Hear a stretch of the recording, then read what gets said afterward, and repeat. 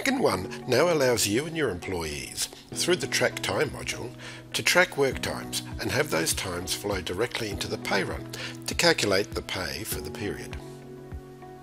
Before you can use this feature, there are a number of points you must attend to. Firstly, you must acquire the Track Time module. So on the portal homepage, click the 3 dots of your book tile and select Settings, and then customize your Reckon 1 modules. If your book is currently a payroll only version, you must activate the core module by clicking on Required. To use Track Time in Payroll, you will also need the medium service level for the Pay Employees module. So if you have subscribed to Lite, you'll need to upgrade simply by clicking on the medium option. Now you can select the Track Time module. Click on What's Included to see the difference between the service levels. The Lite service level will allow employees to enter and view their work times. But to use timesheet data in your pay run, you must have the medium service level. Note that time tracking can also be used in conjunction with customers and suppliers and to manage projects. So click on the button for medium. Scroll to the bottom of the screen to see your selections and total cost of your updated subscription, and click Next to complete the purchase. Next, your employees must have a Reckon ID, based on their email address on the Reckon network.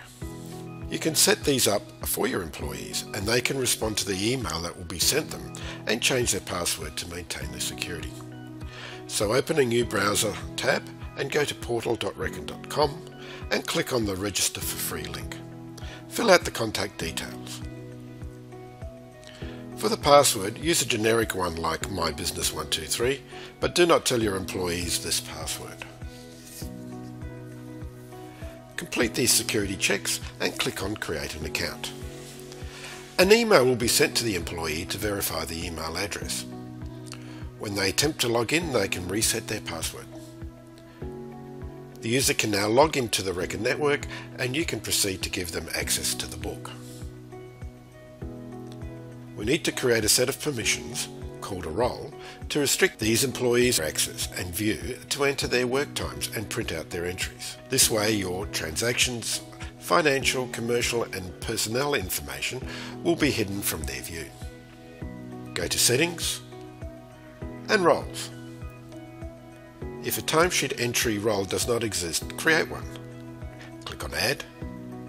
Give the role a name, like Record Work Time. Give it a description, like Enter and View Timesheet Data.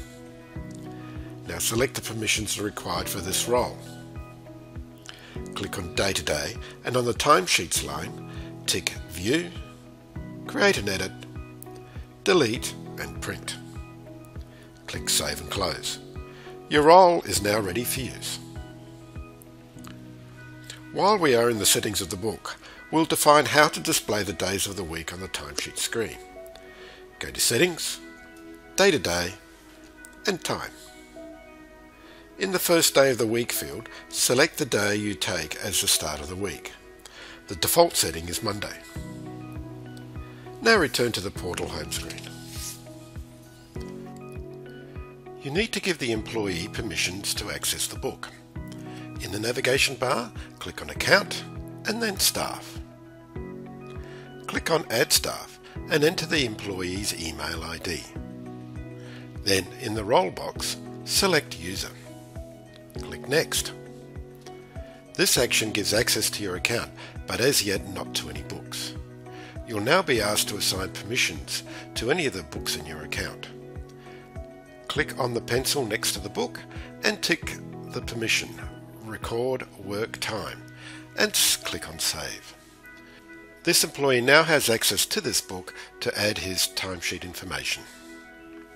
You will need to add the employee's verified email IDs to their respective employee records.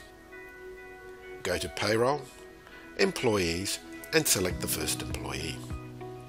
Here on the General tab, in the Employee Username field, add their email ID. Click Save and Close and repeat for each employee. When the user logs into the Reckon portal, they will need to ignore the invitation for the 30-day trial and click on the Shared with Me link at the top of the screen to see the tile for this book. Inside the book, they will only be able to access a timesheet function and will not be able to see or access any other part of the book. You and your employees are now ready to work with timesheets in Reckon One. Thanks for watching this video. You can now view the video Tracking Employee Work Times with Timesheets for a guide to accessing and entering timesheet information. See the subsequent video Creating a Pay Run from Timesheet Information for a guide to use the timesheet information in a pay run. If you have any questions, please refer to help.reckon.com or go to reckon.com/support.